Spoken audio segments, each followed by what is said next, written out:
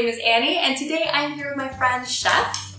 And today we're gonna make an LBT plus G sandwich. That is a lettuce, bacon, tomato, and guacamole sandwich, also known as the LGBT sandwich.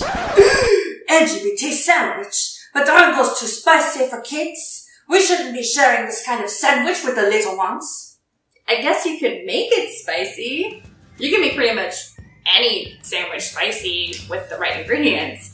But no, LGBT sandwiches are not necessarily spicy on their own. But is that really a risk we are willing to take?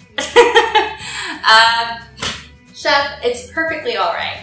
See, while yes, there maybe are some LGBT sandwiches out there that are spicy, but that doesn't mean all LGBT sandwiches are spicy. The ones that aren't can make excellent and healthy snacks. Like this one, it's even got vegetarian bacon. Some LGBT sandwiches are even made in a presentation specifically for kids, like this.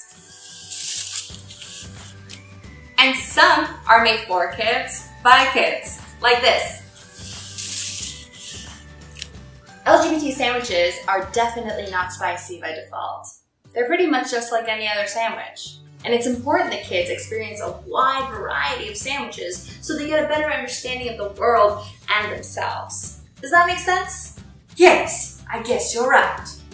I'm glad you see it that way, Chef.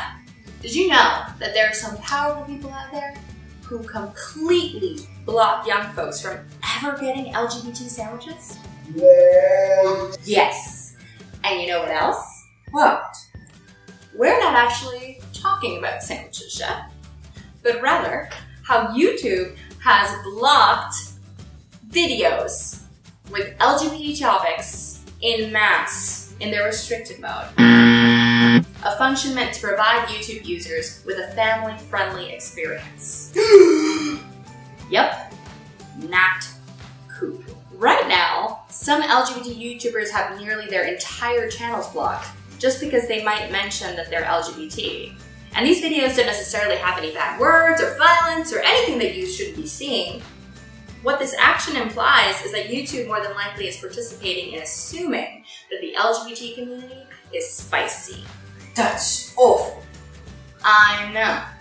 Truly, the big concern here is LGBT youth. If their parents enforce the restricted mode, they're being isolated from consuming content that can offer them a sense of community and understanding, and cis and straight youth are perpetually being distanced from their LGBT siblings if they don't have access to that content. I know the lack of resources and representation when I was younger caused a lot of needless suffering for myself and members of my community. It perpetuates that being LGBT is a bad thing, and that is dangerous for everyone. What can we do? Well, we can only really try and make sure people know about this and remind people that there is nothing inherently spicy or not suitable for children about the LGBT community. And there is currently a petition going around asking YouTube to inform creators when their videos are placed in the restricted mode, providing guidelines as to what is being filtered, and giving channels a clear way to appeal if necessary. I'll provide the link in the description below, and from there, we just have to wait and see how YouTube decides to correct this matter. Can we eat our sandwiches while we wait? Of course we can, Chef. To hoping we don't end up in the restricted section. We'll see you eventually. Bye!